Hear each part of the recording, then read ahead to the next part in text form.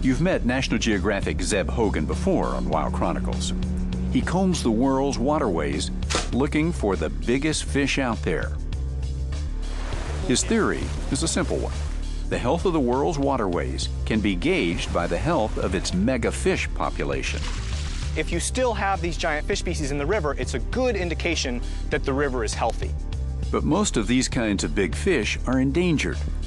Their numbers have dropped dramatically in recent years, and that's bad news for the people who count on the river for their livelihoods and their dinner.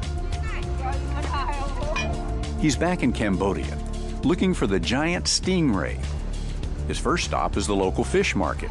Hey, here's a stingray. Finding them here means there's a decent chance Zeb can find them out on the water.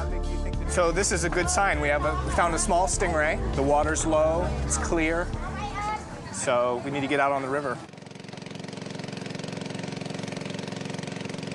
Their first stop is the Kung Falls, a major fish migratory route, and according to local lore, home to one giant stingray. The largest stingray I've ever heard about, 400 kilos, almost 1,000 pounds, was caught right in this location, just below the falls. They don't have any luck at the falls, but over the next few days, working with local fishermen, Zeb begins to get some results. So this is our first giant freshwater stingray of the trip.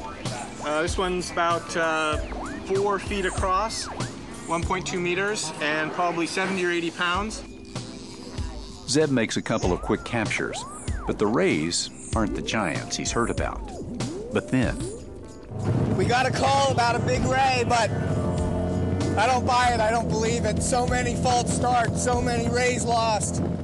When he goes to check out the spot, he finds more than he bargained for. Small male there, Zeb, look. And the young one. And more than he expected. Stingray this size giving birth before our eyes. And just a really cute little baby. The fishermen and Zeb gather around like proud parents. And it's big. This is an impressive ray. This ray is probably... We're talking about 6 feet across, more than 6 feet long, and then the tail 7 or 8 feet long. So the total length of this fish, certainly over 10 feet, probably 12 or 13 feet long.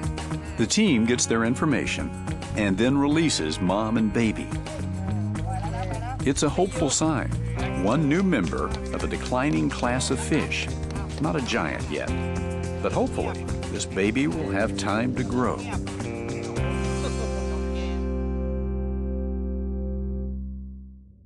Sponsored by National Geographic Mission Programs, taking science and exploration into the new millennium.